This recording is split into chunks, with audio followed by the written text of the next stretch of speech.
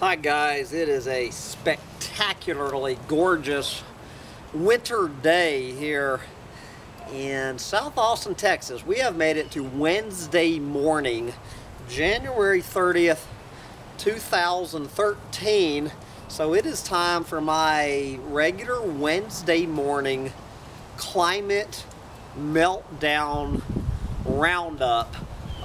Where I go on the pages of the mainstream media right here on Yahoo News to the science environment page for further evidence right here in the mainstream media that this planet is quickly descending into a burning lake of fire as the greenhouse gases and the resultant global warming and other various climate changes kill us all. And guys, I have to give the mainstream media a hand on this. Despite the unbelievable pressure that editors and publishers must be under from these goddamn climate change deniers, which is a major story on here, they do a pretty good job about reporting on the single biggest threat, the most immediate threat to this planet. Before I launch into the science page, this actually came in off the world page, and you can decide for yourself what this has to do with global warming and climate change. From Associated Press: smog thick enough to cancel flights in Beijing. Thick, off-the-scale smog shrouded eastern China for the second time in 2 weeks Tuesday, forcing airlines to cancel flights because of poor visibility and prompting Beijing to temporarily shut down factories and curtail fleets of government cars. Gee, it's tough to draw dots here, in that the capital was a colorless scene. Street lamps and the outlines of buildings receded into a white haze as pedestrians donned face masks to guard against the caustic air. There you go. The U.S. Embassy reported an hourly peak level of this way they measure smog of tiny particulate matter at more than 20 times higher than World Health Organization safety levels. Okay, and then they go interviewing the person on the street. Here's Lu Peng, an employee at a financial institution in Beijing. Let's get the dots connected here, guys. Said he will keep his newborn baby, more dots being connected here, indoors. Quote, "It's really bad for your health, obviously," he said. "I bike to work every day and always wear a mask. The pollution in recent years is probably due to the increase in private cars and government cars." Huh. Gee, you think so, Mr. Liu? Okay, and from there I will go off the world page to these next 5 stories off of the environmental pages, off the science page here on the mainstream media, Yahoo News. And guys, I could go off onto a 3-hour rant here. This is an excellent crop of stories. What I am going to do is simply give you the link to click on you can go on the science page. to read these stories for yourself. I'm just going to gloss over them and summarize them. These are excellent stories, very, very in-depth analyses of what is going on. And as I say, I want to congratulate the mainstream media for standing up to these bastards and spreading the truth with a capital T about climate change. But you need to go on here and you will find links to all of these 5 stories, to a bunch of others, and then within these stories are links to further and further and further stories. And read them for yourself and pass it along. Okay, this very interesting story, which I almost thought I was going to turn into a separate rant from Live Science. The article, charities funnel millions to climate change denial. An excellent story here in Live Science. A British newspaper claims to have discovered the convoluted way oil billionaires in the United States can funnel huge amounts of cash toward climate change denial campaigns while reaping tremendous tax advantages in the process. And then they go through a bunch of this and they name names here. A shadowy group called the Donors Trust is largely funded by billionaire Charles Koch. I think that's how you pronounce K-O-C-H, that evil son of a bitch, and his brother and his wife. So Donors Trust is largely funded by billionaire Charles Koch and his wife Liz, according to an investigation by The Independent. The trust indirectly receives millions of dollars in funding from a third-party group called the Knowledge and Progress Fund. You gotta love it. Knowledge and Progress Fund. There's some doublespeak for you, which the Koch family operates.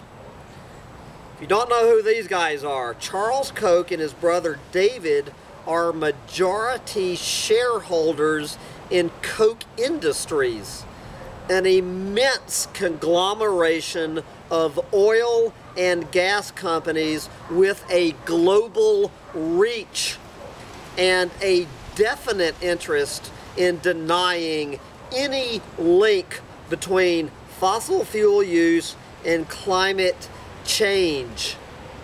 A recent profile in Forbes called Charles Koch one of the 50th most powerful people in the world and one of the 20 wealthiest.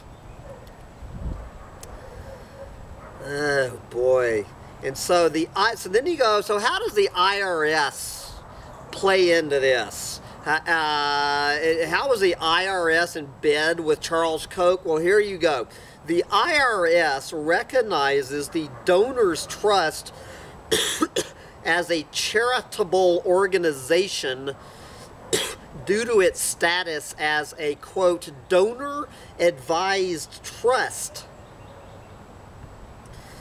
Jesus, it goes on, and this is about the Wall Street Journal breaking this down, and how that Charles Koch and all of his oil-drenched, climate change denying billionaire henchmen get these huge tax benefits.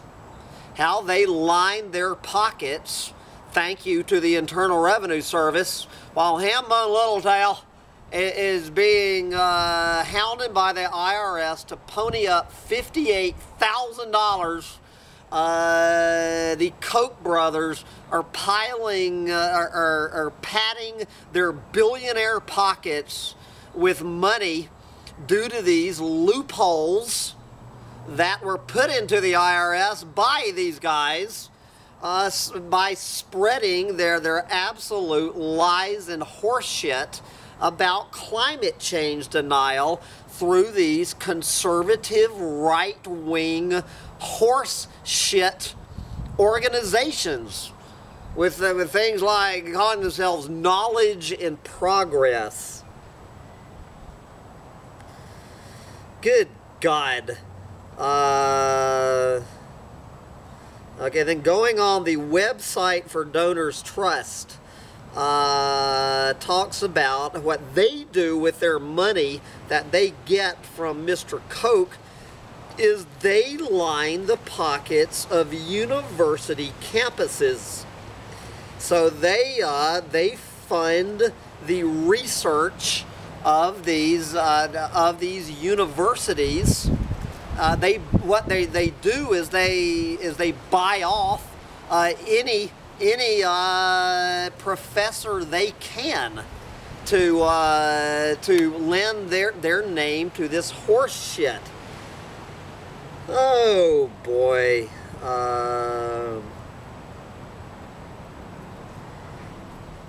You know, then according to the Independent's investigation, Donors Trust has given significant funding to yet another group called the Competitive Enterprise Institute, a right-wing think tank. Climatologist Michael Mann of Penn State has sued the group, claiming it has accused him of scientific fraud and compared him to a child molester. Jesus. Mann, however, remains committed to promoting a science-based approach to climate change. Quote, "I like to think we're turning the corner on this issue. The damaging impacts that climate change is already having on us here in the U.S. are increasingly clear to the person on the street. Climate change denial, despite the great degree of funding and organization behind it, is simply no longer credible to the vast majority of the public. It is my hope and my expectation that we will soon transition from the unworthy debate about whether the problem even exists to the worthy debate to be had about what to do about it." Hallelujah. Anyway, an excellent article. I heartily recommend you reading. And from there, let's go over to that excellent article, to this absolutely horseshit article, which is no fault of the Associated Press. It's just the whole article, this very well-written, well-researched article, ultimately is a big pile of hot air. It is titled, "Buoyed by Obama, Leaders Press for Climate Reaction." So what this is, guys, is an article. I've had mentioned several times in my rant about during Barack Obama's "I Have a Drone" inaugural speech on Martin Luther King Day, when he acted like he was going to make climate change fighting a major part of his energy policy. I have done whole rants on this absolute horse shit, a lying sack of shit Barack Obama, talking like he is gonna fight climate change through his energy policy. So so what this article is doing is interviewing these other world leaders. All right, Barack Obama is going to fight climate change, and saying it's about time. So I don't know whether these other world leaders and these analysts are I don't know are that they can't be this stupid. They cannot be this stupid to believe for 1 second that Barack Obama's energy policy is going to do jack shit about fighting climate change. But anyway, you can read this article for yourself. I'll read a little bit of it. Dateline Davos, Switzerland. Hurricanes, floods, droughts, and a newly climate-conscious Barack Obama are helping boost efforts around the world to fight climate change. Top political and financial leaders at the World Economic Forum in Davos, Switzerland, say recent natural disasters, along with Obama's inauguration announcement that he's making the battle against rising temperatures a pillar of his second term, could rev up the glacially slow climate pact negotiations and revive fundraising for global action to cool the planet. Oh yeah. Quote, unless we take action on climate change, future generations will be roasted, toasted, fried, and grilled.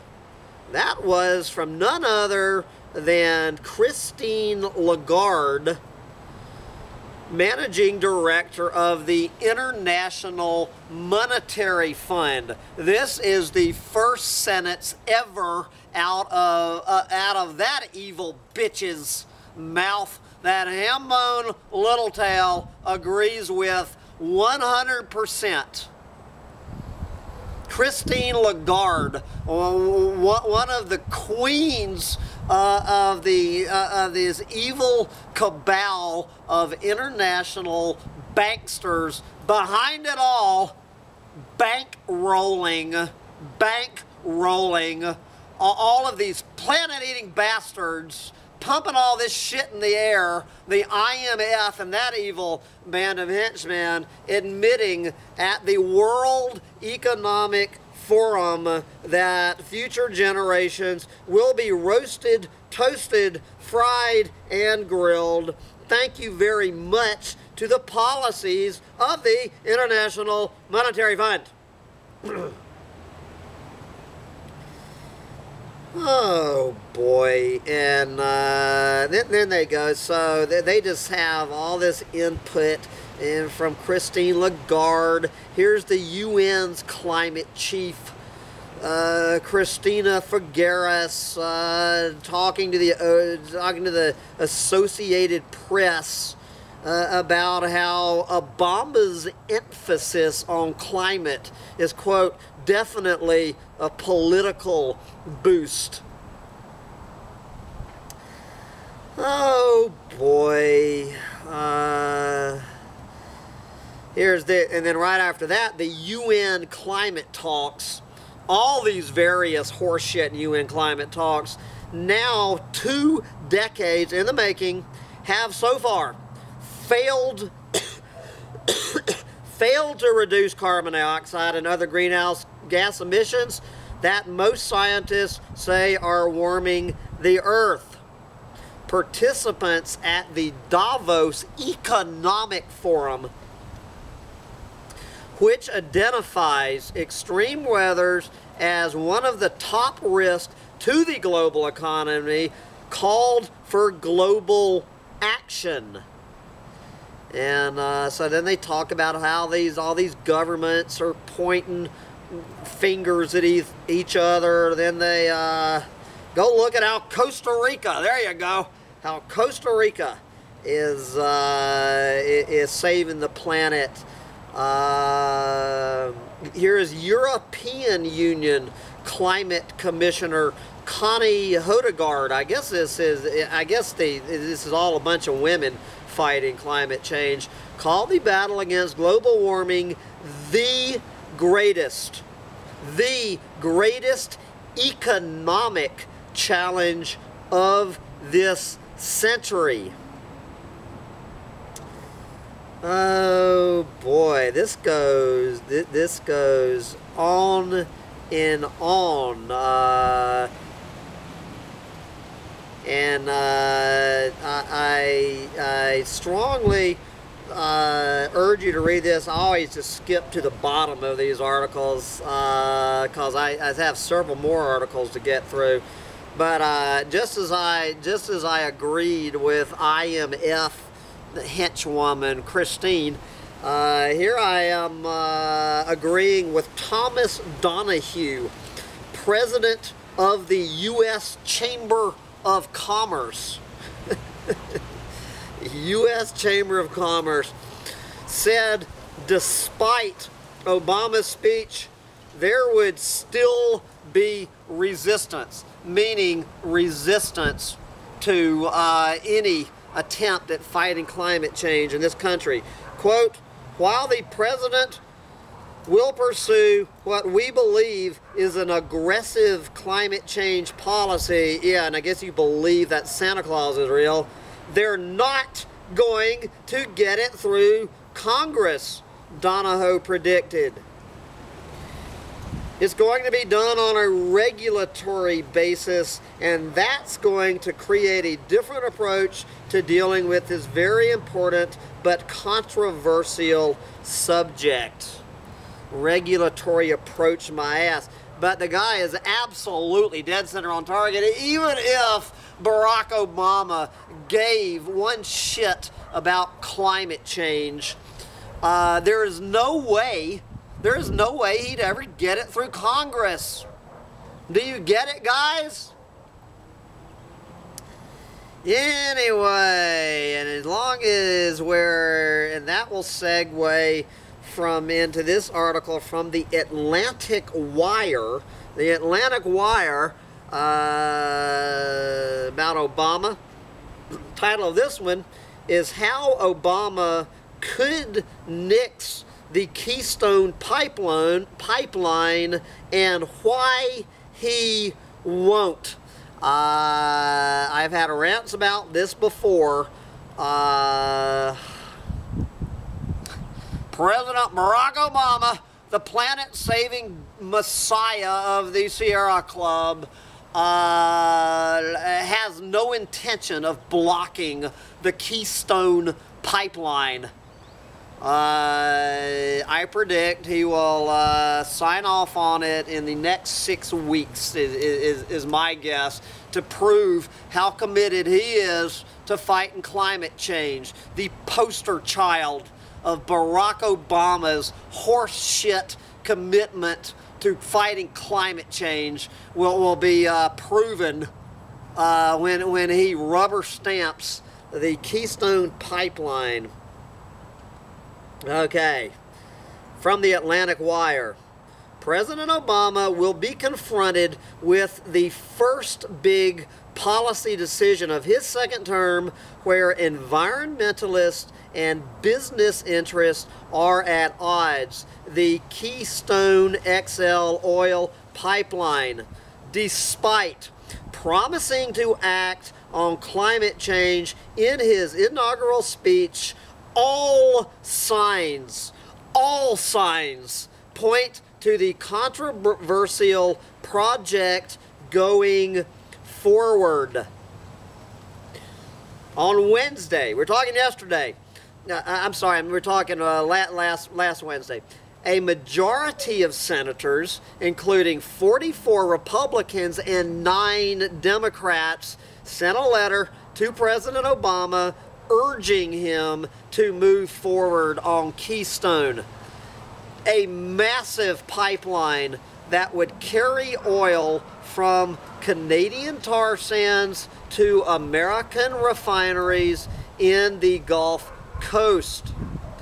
Nebraska Governor Dave Heineman has given his approval to the plans, now leaving Keystone's fate in Obama's hands.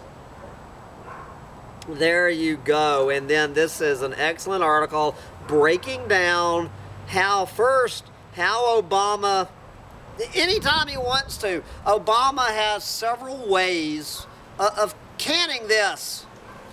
of canning it. He has no intention, so it breaks down how he can do it, and then it goes from there, breaking down why Obama will most likely approve the Keystone XL.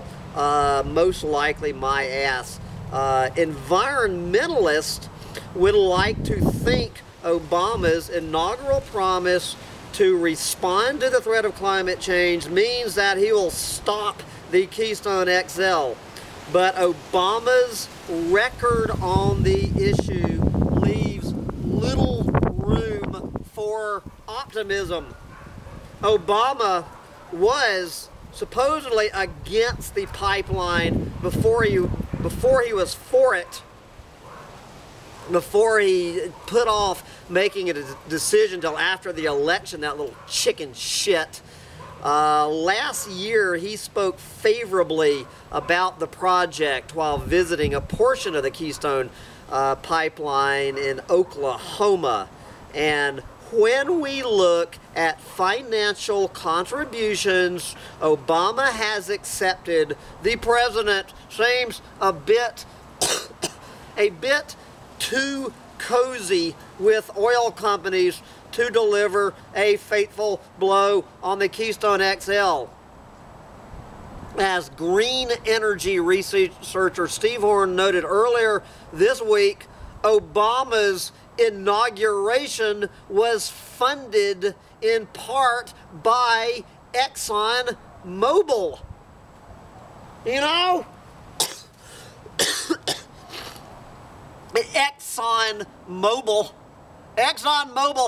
paid for the I Have a Drone speech where Barack Obama promised to get tough on climate change. Exxon Mobil, at least their CEO, Rex Tillerson, has admitted that climate change is real, is man-made, and is caused by the burning of his products. And his advice to us on this planet is deal with it. So as long as we're talking about the Keystone XL pipeline, let's talk about the shit that's running through it, and which is that dirty, filthy oil coming from the Alberta tar sands. The Alberta tar sands, one of the single biggest environmental boondoggles going on this planet, that the United States gasoline consumers, such as you, if you have a gasoline car, are pumping in your car every day. This article from Scientific American, this is a long, if I were to read this article, it would probably take me an hour. I'll touch on it. I strongly advise you to read this excellent article from Scientific American titled, "How Much Will Tar Sands Oil Add to Global Warming?" Now, I don't know how they came up with this title exactly, because this is a long, in-depth article. It's kind of a feature story on one of my Humpty Dumpty tribe heroes, James Hansen, NASA climatologist James Hansen. Talks a lot about him, one of my heroes. His comments on on the Keystone XL pipeline, quote, "Moving to tar sands, one of the dirtiest, most carbon-intensive fuels on this planet, is a step in exactly the opposite direction of where Obama needs to be going on climate change, indicating either that governments don't understand the situation or that they just don't give a damn. Like hell, they don't understand the situation. You know, they don't give a damn. These global governments, from Barack Obama to Chavez, to Hugo Chavez, they understand damn well that they are sending this planet into a burning lake of fire, and they don't give a damn. Jesus. He adds, people who care should draw the line. Yeah, right. Oh, boy. So Hansen, you know, I was talking about this letter that all these senators were sending Obama last week about approving the Keystone Pipeline. Well, Hansen and 17 of his fellow climate scientists at the same time were sending a letter last week urging President Barack Obama to reject the pipeline.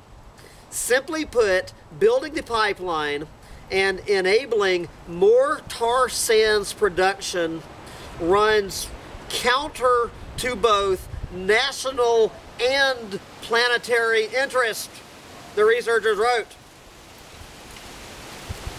The year of review that you asked for, President Obama, on the project made it clear exactly how pressing the climate issue really is. Oh boy. So at the same time all this is happening, the U.S. continues to import nearly 9 billion barrels of oil per day and burns nearly 1 billion metric tons of coal annually.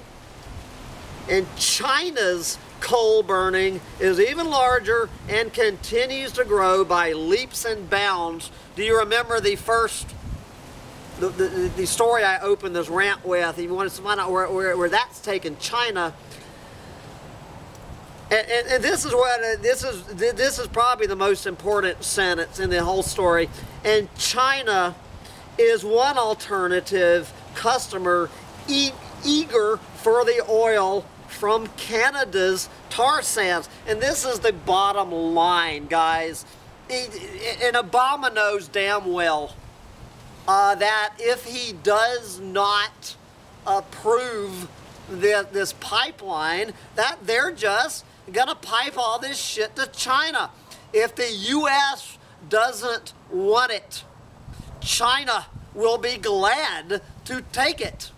And it doesn't matter if the U.S. or China is burning it. It is going into this planet's atmosphere and killing us all. This is the ultimate joke. Obama is not stupid. I just wish he would come out and say, screw it, guys, Hammer and Littledale is right. It doesn't make any goddamn difference if I approve the Keystone Pipeline or not. If we don't want it, China will take it. Anyway, guys, this goes on and on and on, breaking down how much greenhouse gases. It doesn't matter who burns it. You know, depending on how you figure out the numbers, and there's all these ways to try to figure out, but it's a shitload. Okay, that's the bottom line. It is a shitload of greenhouse gases that but you can, I mean, this goes on and on and on and on. Good God. Let me let me just drop to the last two paragraphs. It took me about 40 pages. Okay, the last two paragraphs. Even as increased oil production in the U.S. diminishes the demand for tar sands derived fuel domestically, if Keystone reaches the Gulf Coast, that oil will still be refined and exported. At the same time, Obama pledged to respond to climate change and argued for U.S. leadership in the transition to, quote, sustainable energy sources during his inaugural address. Approving Keystone might lead in the opposite direction. Might lead. Okay, for the tar sands. This is back going to Dr. Hansen from NASA. The climate forcing per unit energy is higher than most fossil fuels, says Hansen, who believes he is fighting for the global climate his 5 grandchildren will endure. Oh, as Hansen says, and this is the last sentence, quote, going after tar sands, incredibly dirty, destroying the local environment, meaning up there in Canada, for a very carbon-intensive fuel is the sign of a terribly crazed addict. There you go. That is what we are. George W. Bush, the most intelligent thing ever out of that moron's mouth. The U.S. is addicted to oil. And he wasn't talking just about whoever pawn of big oil is in the White House, whether it's George Bush or Barack Obama. He's talking about every single gas-sucking car owner in this country and more on this planet, mainly China. When I started my rant in China, and before I sign off, let's just take one little trip over there from China down there to South America. Let's just leave this rant up there in the glaciers of Peru and Chile and Bolivia. From Reuters News, Andean glaciers melting at, quote, unprecedented rates. From Lima, Peru, which is, I believe, the biggest city on the west coast of South America that is facing a critical water shortage. 8 million people in Lima, Peru, depending on these glaciers. Reuters News, Lima, Peru. Climate change has shrunk Andean glaciers between 30 and 50% since the 1970s and could melt many of them away altogether in coming years, according to a study published on Tuesday in the journal The Cryosphere. Andean glaciers, a vital source of fresh water for tens of millions of South Americans, are retreating at their fastest rates in more than 300 years, according to the most comprehensive review of Andean ice loss so far.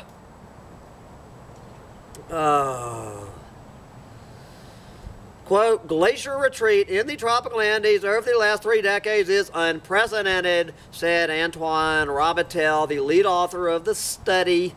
The researchers warned that future warming could totally wipe out the smaller glaciers found at lower altitudes that store and release fresh drinking water for downstream communities. quote, "This is a serious concern because a large proportion of the population lives in arid regions to the west of the Andes," meaning all of these tens of millions of people, including the city of Lima, where this comes from, are directly dependent on getting their drinking water and irrigation water from these glaciers that are not going to be here in a few more years.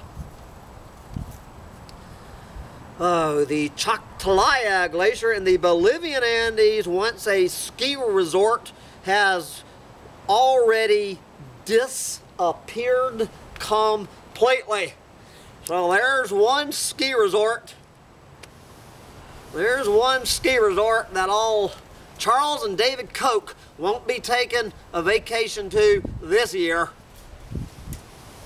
Anyway, guys, I think I'll wrap up my climate change roundup rant for Wednesday, January 30th, 2013, and enjoy this absolutely gorgeous winter day in Austin, Texas, where the weather forecast from here is far forward as they can see into the winter of 2013 is more of this gloriousness. And I'm going to enjoy the non-existent winter here in my Hawaiian shirt. Bye, guys.